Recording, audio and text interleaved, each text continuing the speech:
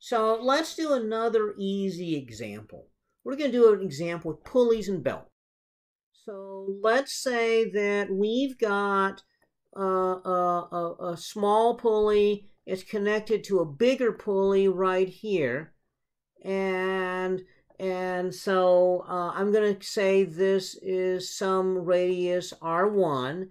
And I'm going to say that this radius here is R2A. And the belt is rotating here, is moving. So as R1 rotates omega 1, that makes this other pulley rotate at omega 2. And then I'm going to say there's a small pulley that's connected to R2A, and it has radius R2B. And there's a belt that goes around another pulley down here. And this pulley has radius R3, and it rotates with some omega 3.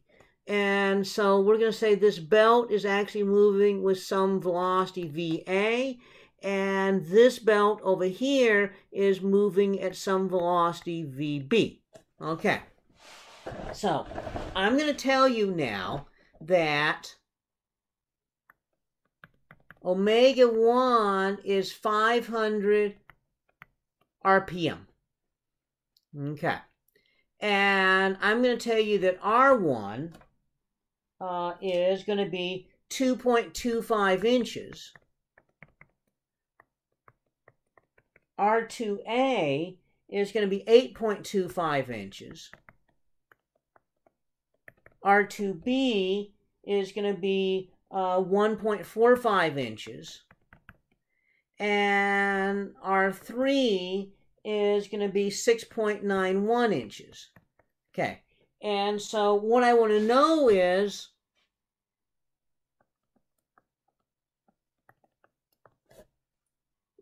what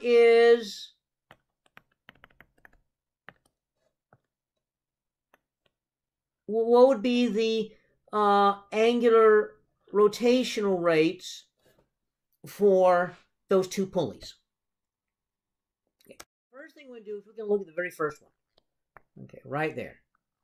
And we know this is moving some velocity VA. We know that it's connected right here. So the speed here is going to be omega 1 R1.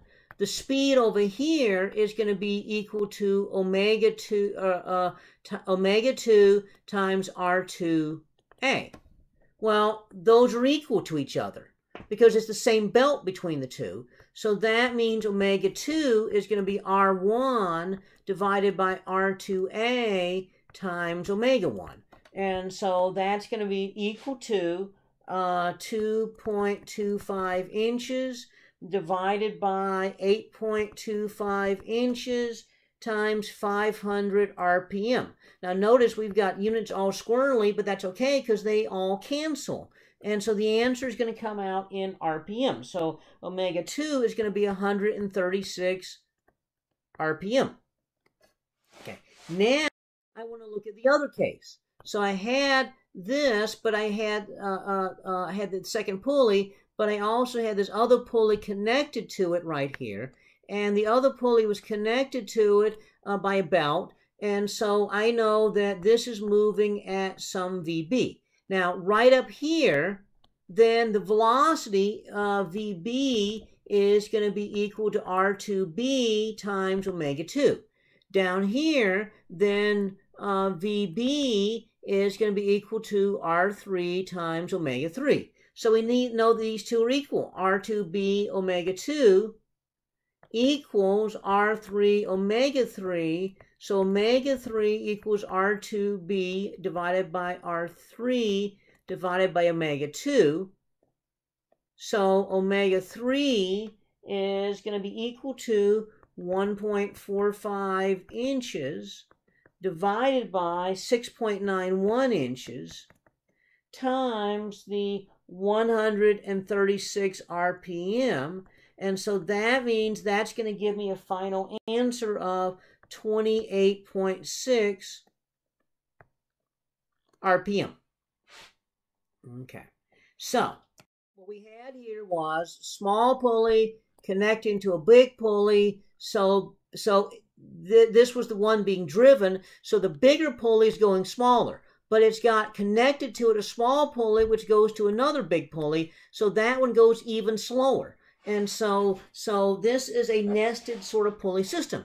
Now, if you want to see something like this, just look under the hood of your car. And so you see exactly this sort of thing happening, in which you've got the engine cam, or rather the crankshaft going at some speed, and then it's connected to the cam. And so if those two diameters aren't the same, then that means one can go a different speed than the other. And then you can also connect that to other pulleys, and the different pulleys can be different speeds, rather can be different diameters, which means they're going to be going different speeds. And so that way you can have the engine going one speed and all the things connected to it be going different speeds. Not just pulleys, you can do the same thing with the gears. So you have a gear right here, and the gear is connected to the teeth of a much larger gear. Forgive my lack of artistic abilities.